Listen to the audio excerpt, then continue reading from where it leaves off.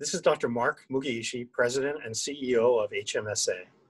I'm here today to talk to you about the new County of Honolulu order that was announced by Mayor Caldwell a couple of days ago.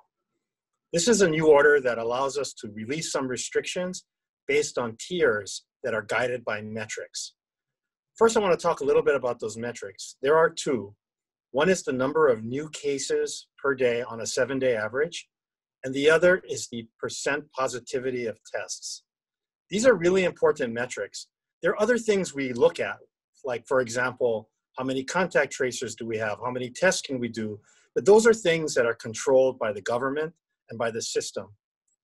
The two that are listed as the reason why we're going to move tiers are things that are controlled by the public. They are our behavior.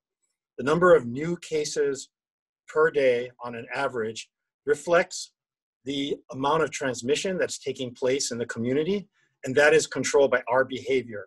How well we mask, how well we social distance, how well we avoid large gatherings, how we isolate ourselves when we're sick. That's our own behavior, and that's why that's a very important metric. The other one, the percent positivity, is an important one because it tells us the prevalence, how common is the disease in our population. And again, we have total control over that.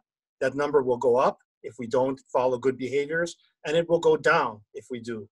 The thresholds are set in ways that we can achieve them. 100, as the way that we get below the first tier into the second tier, is an achievable goal. It's something that we can do if we really put our mind to it. You know, we're going to be living with COVID for a long time, and this plan was created to try and make sure that we can live at tiers, and it creates a livable Hawaii that we can all continue to live our lives during the course of fighting this disease. So there are things that are open. We are opening retail. We are opening restaurants. We are doing things like that while maintaining the safe environment that we need to fight COVID. I think all of that is important in the plan.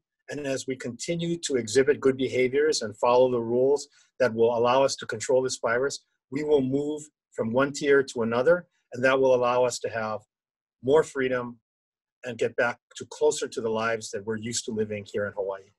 So I ask you all to take this plan to heart, especially the behaviors that will help move the metrics forward so that we can all get back to the Hawaii that we love. Mahalo.